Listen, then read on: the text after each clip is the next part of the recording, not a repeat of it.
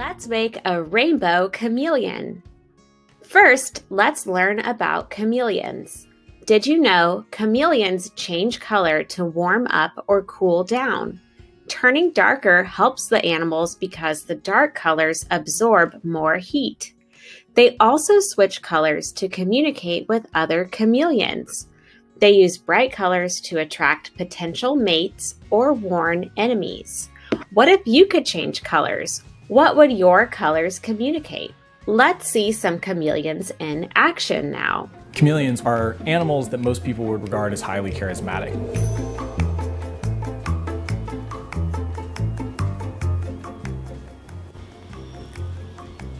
One of the old theories as to why chameleons change color was that they were changing color to match their background. But what we now know is that it's actually a communication strategy. In 2015, scientists have discovered that the superficial layer of chameleon skin has pigments in it, and under that there are cells with small guanine crystals. Chameleons change color by actively tuning the spacing between these guanine crystals. And what that does is it changes the wavelength of light that is reflected off of those crystals and thereby changes the hue or the color of the chameleons. Now, chameleons have always been considered a master of camouflage, and some of that is actually behavioral. When chameleons are moving in the branches or moving along the ground, they do a very characteristic back and forth motion, and what they're actually doing is mimicking a leaf or a branch in the wind and trying to break up a typical movement pattern of an animal running from a predator. 36% of chameleon species are threatened with extinction. The main threats to chameleons in the wild is actually habitat alteration and deforestation. Now that we've learned about chameleons, let's go over the directions for our rainbow chameleon project. For your supplies, you'll need a blank piece of paper to draw your own chameleon on, or if you can print, you can use the chameleon template that you can find on Google Classroom. You can also find a how to draw chameleon page on Google Classroom as well. On the left here is the chameleon template. You can see the shape of the chameleon is drawn very lightly in pencil. You'll have to draw the rest of it, but this will give you a starting point. On the right is the how to draw a chameleon page. This you can use to help you draw your chameleon. You can also follow along with the video in just a couple minutes.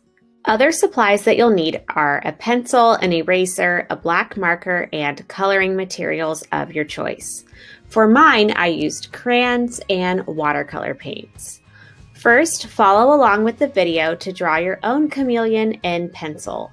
Then outline with a black marker. It's really important that you start with a pencil for this project and then outline with a black marker because there's some lines that we're going to draw first with pencil that we eventually will erase and that we don't need to outline. So please draw with a pencil first and then outline with a black marker. After, we'll use color blending to blend colors in each section of our chameleon's body, showing Roy G. Biv order, which is rainbow order. Don't forget to add color to your background. All right, let's go ahead and get started. Before you get started, make sure you have your piece of paper, the chameleon drawing directions that you can find on Google Classroom, a pencil, an eraser, a black marker, and then some coloring materials. I will be using crayons and watercolor paint, but you can use any supply that you like to add color. So we're going to use our directions to draw our chameleon. We're going to start with this curved line that goes from the bottom of the paper to the right side. And this is going to be the tree branch that our chameleon is sitting on. So I'm practicing this with my finger before I draw it. I'm going to start at the bottom of my paper, not quite in the middle, a little bit over to the left side of my paper, and I'm going to make a line that curves and goes to the side. Then I'm going to do another line, just like it, about a finger's width over from it. And I'm going to curve that line and follow it so it creates a shape. Now I have a tree branch that my chameleon will be sitting on. Next, we're going to draw this triangle shape that will end up being the chameleon's head. This is going to overlap the tree branch a little bit. So notice how my line goes over the tree branch. I'm going to end up erasing some of the lines on the branch. And I'm making my triangle a little bit curved. Notice that my sides are slightly curved. You can choose to make yours curved or not. Next, we're going to draw the body of our chameleon with another curved line. Notice that we're using a lot of curved lines for our chameleon. We're going to start at the top of this triangle-shaped head, make a big curve that arches over and touches the branch. So again, I'm practicing that with my finger before I draw it. I'm starting a little bit below the top of the triangle, making a curved line and ending at the branch. Next, we're going to draw a spiral line. Remember, a spiral is a line that just keeps growing and growing. It's like a circle that does not stop. So at the bottom of the line we just drew, I'm going to draw a spiral shape for my chameleon's tail. This is going to overlap the lines of the tree branch. So we're going to need to erase some of those pencil lines after. That's why it's really important that you draw with a pencil first and then outline with a black marker, because there are going to be some lines that you don't need. Next, let's draw the feet and the legs of our chameleon. So we're going to draw two of these. One is the front leg that's going to go here. One is the back leg that will go down near the tail. A chameleon has 4 legs, but the other 2 are on the other side, and we can't see them in this view.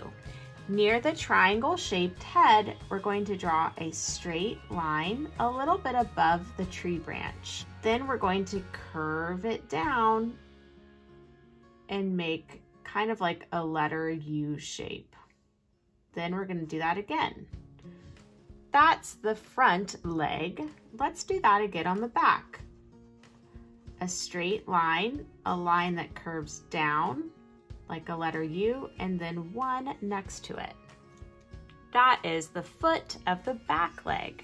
Now the back leg, we can see more of its leg shape, so we're going to draw like half of a heart shape.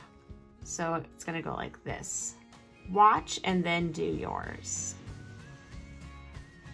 This is the area where the leg is bent. Then we're going to draw a slightly curved line that comes up and a little short line to show the skin behind it.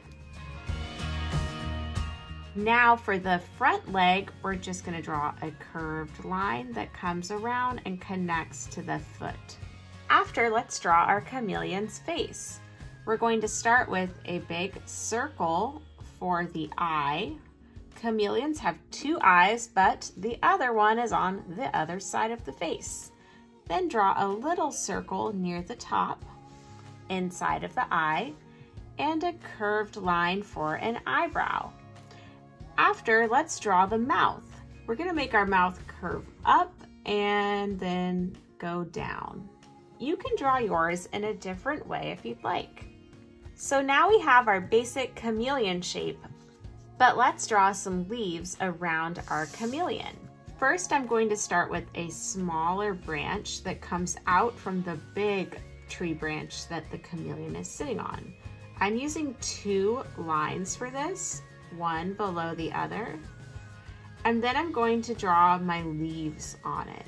When you draw a leaf, you can use a rainbow line and then a smile line to make a pointed leaf shape.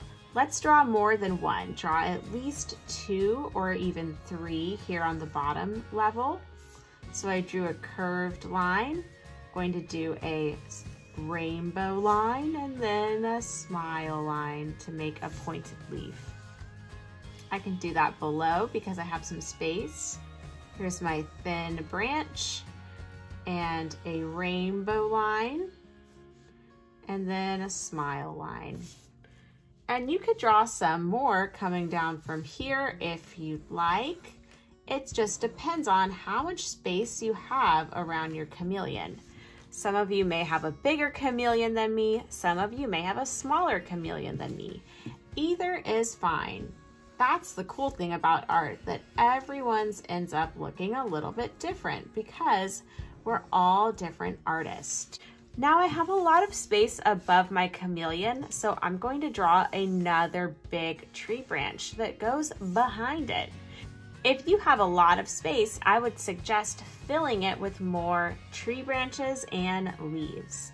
So I'm going to start with a curved line, but I reached my chameleon's body, so I'm going to skip it and draw it on the other side. Now I need to draw the other side so it's a shape. It's going to skip the chameleon's body and come out behind it on the other side. Then let's add some more of those skinny branches and leaf shapes.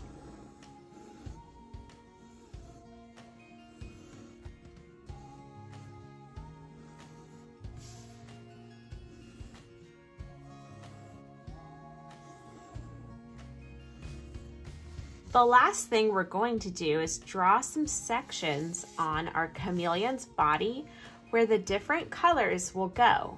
We know that chameleons have super cool colors, and some can even change colors. So let's draw where those colors are going to go. I'm going to start in the middle between the front and back leg and just draw a wavy, bumpy line that goes to the other side of the body. Then I'll draw one next to it that comes out. Notice how my section is skinnier down here and it gets wider at the top. When I'm drawing these lines, I'm going to skip where the leg is and just draw it after the leg. I'm going to continue these also onto the tail. And there's no right or wrong way to do this, just as long as you have some different sections on your chameleon's body. And now it's time to outline it with a black marker. Start by outlining the entire chameleon first. We're going to outline the tree branch and leaves after because there's some lines in that we're going to erase. So I'm going to go ahead and outline my chameleon's body and then come back to do the tree and the branches.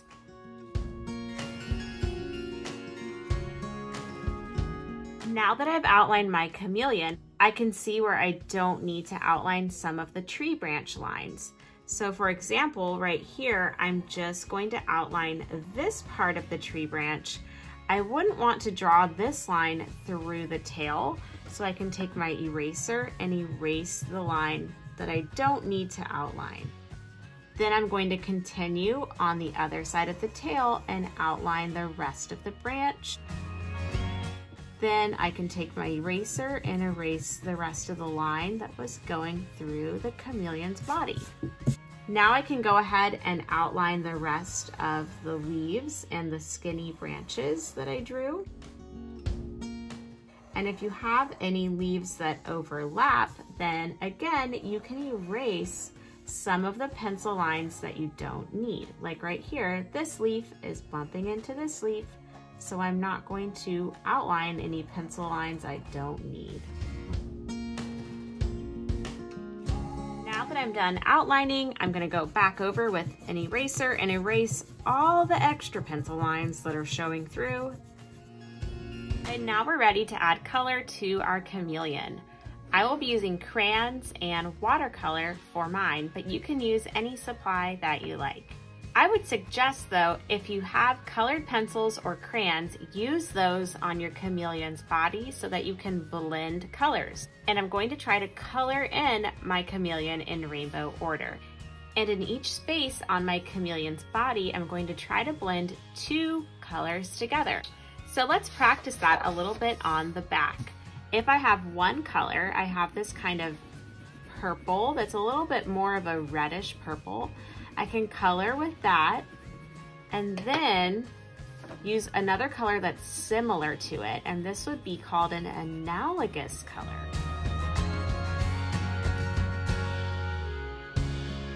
A color that sits next to it on the color wheel. So this is more of a blue violet, a purple that has more of a blue tone, and this is more of a red violet, or a purple that has more of a red tone. And I can blend those together by overlapping. So let's try to blend our colors on our chameleon, because remember, chameleons are known for changing colors.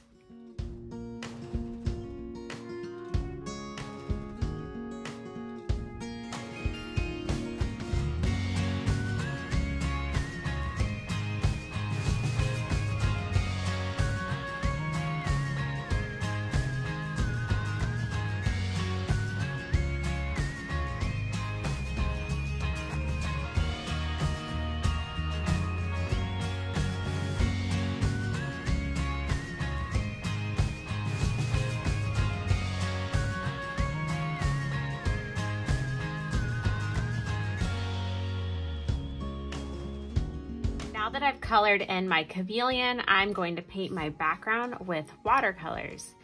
If you're painting, make sure you have a water cup, your paints, and something to protect your table, like a messy mat, and of course, a paintbrush.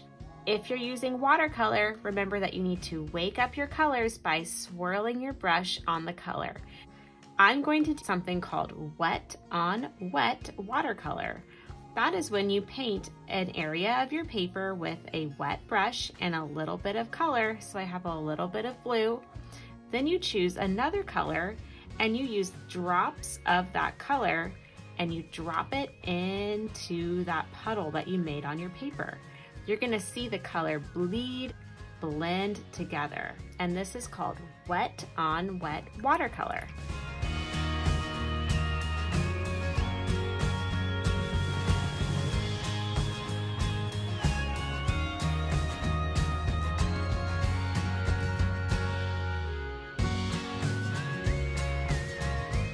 Okay, so I am all done with my rainbow chameleon. I hope you had so much fun with this project, learning about chameleons and how to draw one, using simple shapes and lines, and using color blending to blend your colors into a rainbow. I can't wait to see what you create. Have fun, artists!